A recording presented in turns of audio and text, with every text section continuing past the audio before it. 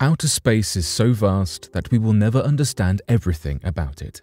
Yet, as we find more and more answers, we collect one more piece of the puzzle, helping us understand the world beyond our planet.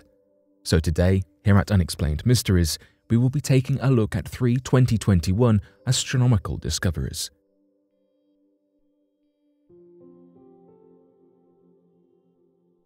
Something mysterious near the galactic center is flashing radio signals. Developing our understanding of space and the universe beyond our own little world is not a new concept or mission. However, we have certainly come a long way since mapping out our directions with the constellations above us. Within the last few decades, our research into space has taken incredible leaps and bounds, with greater high-tech, state-of-the-art equipment being produced and a whole team of highly educated researchers on hand. It is not surprising to see that we can now spot tiny things in images and observations that we would never have even known were there just a few years ago. One recent case is a possible source of radio signals being discovered. A radio signal named ASCAP J1736082321635 has been discovered close to the center of our galaxy, according to the paper accepted for publication in the Astrophysical Journal. So far, reports have identified some peculiar aspects to the radio signals, though a particular cosmic object is yet to be tied to the signals. Ziteng Wang, the lead researcher of the team of astronomers based at the University of Sydney, Australia, laid out some of the strange, unexpected characteristics. We have presented the discovery and characterization of ASCAP J1736082321635, a highly polarized variable radio source located near the galactic center and with no clear multi-wavelength counterpart. Further on in the statement, the team explained that this radio signal may be an indicator of a new class of object that we can now discover through radio imaging surveys. This means, in short, that we are not entirely sure what this is yet. It may be a cosmic object that we are already familiar with, or it may be something new entirely. It is understood that if these radio signals are indeed tied to an object we already know exists, then we are prepared to reshape the definition of said object, as this particular one is demonstrating a few unfamiliar traits. Some of the more unusual parts of this said object that we are yet to observe elsewhere include odd radio circles, though we are awaiting an explanation as to what these are. Other aspects include its variability. At some points, radio waves will be emitted for weeks on end before disappearing entirely on an unpredictable timescale. Another odd part is the highly polarized nature. The object in question's electromagnetic wave is twisted both linearly and circularly, producing some rather odd oscillations. ASCAP J1736082321635 was revealed by the Australian Square Kilometre Array Pathfinder, or ASCAP. ASCAP is one of the world's most sensitive radio telescopes. It is designed for us to delve deeper and further into space, finding some answers and often some more questions about the radio signals out there. Not only is the data we do have confusing, but it is impressive that we have gained any at all. The said object is seemingly very difficult to find, as it went unnoticed in all prior ASCAP research, with surveys just gliding over it. Between April of 2019 and August of 2020, its radio signal appeared in the data set just 13 times, making it notoriously tricky to catch. Following the sighting of the radio signal, studies were conducted using different radio telescopes. The Murray-Yang, located in Parkes, Australia, the Meerkat, found in South Africa, and the Australia Telescope Compact Array, or ATCA. Murray-Yang did not turn over any successful results, though in February 2021, the Meerkat picked up traces of it, as did ATCA in the April of this same year. While this is evidence to support the idea that this is where the radio signals are indeed coming from, the fluctuations of this and the lack of data on Meerkat and ATCA about it before the 2021 discoveries means the evidence is not overwhelming. Furthermore, X-rays and near-infrared observations did not show the source of the radio waves, never mind confirming that it was in fact ASCAP J1736082321635. Overall, this is a brain teaser to say the least.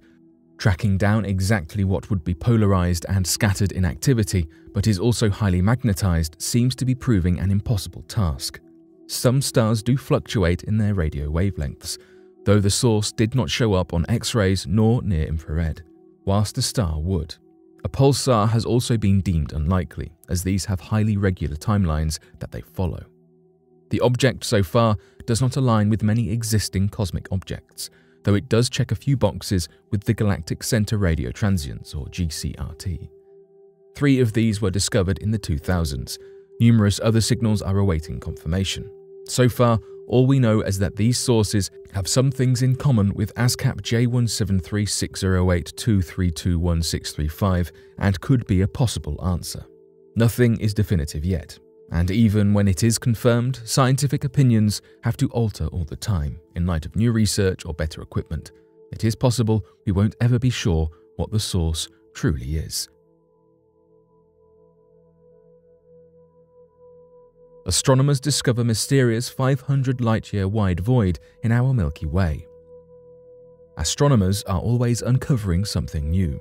It is not very often, however, that you hear about a large hole in the galaxy. At the moment, astronomers are theorizing that the large void in the Milky Way is from an explosion millions of years ago. The hole is 500 light-years wide and can be found between 2 constellations, Perseus and Taurus, both of which are star-forming regions. Star-forming regions are essentially groups of dust and gas that we think accompany supernovas. A supernova is when a star explodes as it reaches the end of its life. It is thought that these specific dust and gas clouds, called molecular clouds, were formed around 10 million years ago. The lead author of the study, Shmuel Bayali, a researcher at the Institute for Theory and Computation at the Harvard-Smithsonian Center for Astrophysics, explained that there are hundreds of stars forming at the edge of the Milky Way void already. Bayali explained the 2 current working theories, saying that either a supernova went off in the center of the void and then pushed gas outward to create what is referred to as the Perseus-Taurus supershell, or it is the result of several supernovae over millions of years occurring in the similar space. Data from the European Space Agency's star-mapping Gaia spacecraft allowed researchers to map out the Perseus and Taurus molecular clouds in 3D for the first time, uncovering the huge hole as they went. Even though we knew the clouds were there, we never knew their dimensions, shapes, depths, allowing the void to go unnoticed. It goes to show that what we think we know might not quite be so right after all. Astronomers are still looking for the elusive Planet 9. As the rhymes we learned at school taught us, our solar system once had 9 planets, though with Pluto being demoted, losing its planetary status, the team dropped to just 8 players. Now though, the people responsible for revoking Pluto's title of planet have suggested that there may really be a 9th planet in our solar system after all. The suggestion is that this mysterious 9th planet could be multiple Earths in size and is orbiting our Sun even further than Neptune.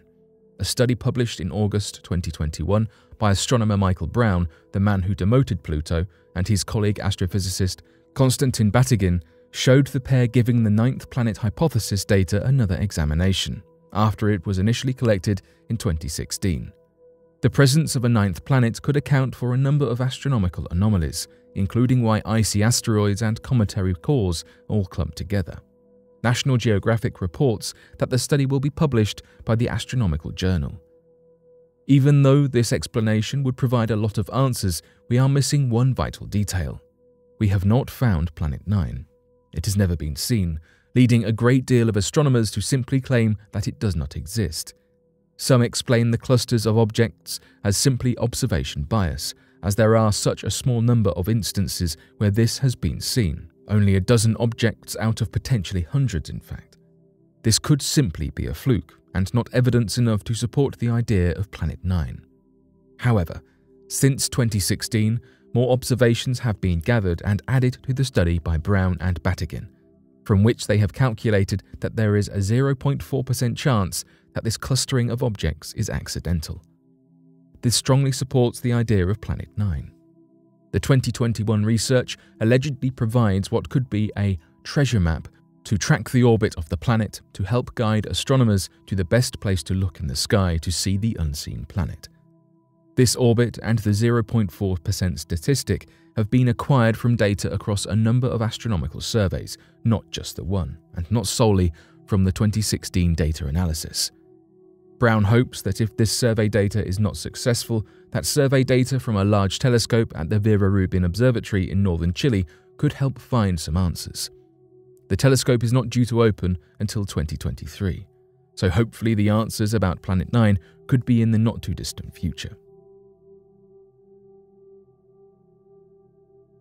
But what do you make of these outer space discoveries? Be sure to let us know your thoughts in the comments section below and help us by growing this community while working to solve these unexplained mysteries. Thank you for watching, and don't forget to subscribe for more videos.